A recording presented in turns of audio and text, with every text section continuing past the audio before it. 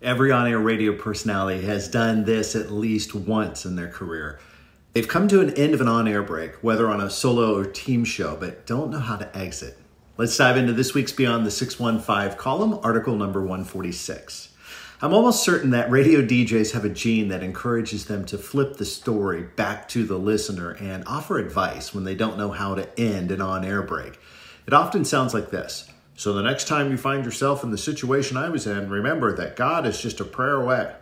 Well, here's an idea. If you ever find yourself meandering at the end of an on-air radio break and realize that you don't know how to exit, stay on the star of the story's point of view and expand the story. Exaggeration is one way, compassion is another. Here's the takeaway. Exiting well is a learned skill that takes time and effort, and I'm here to help if you need me. There are some more ideas on how to exit on-air radio breaks in the written version of this article on my LinkedIn page.